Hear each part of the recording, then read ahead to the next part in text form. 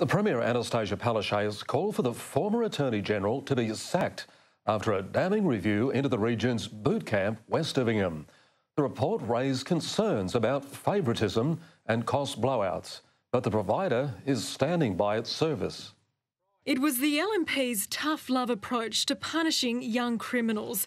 But today the former Attorney-General was defending his boot camp trial. Do I stand by my decision? Absolutely, because I see the results. Jared Blay appointed Beyond Billabong to run the camp in 2014. Its CEO is an LNP donor.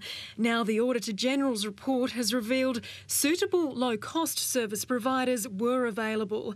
It notes the lack of transparency that leaves the former government open to accusations of favouritism. The Premier wants the now Shadow Minister stood down.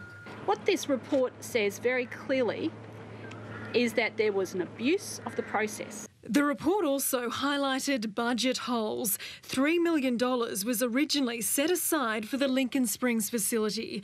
That's now blown out to $10 million. Queensland taxpayers' money was wasted. The auditor found the trial wasn't fully funded either. The former government pitched in nearly $250,000 for renovations to their private residence and paid for security to man the site.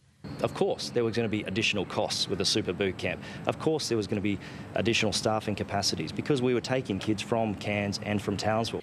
Queensland Youth Services applied to run the program in Townsville and was the department's preferred provider.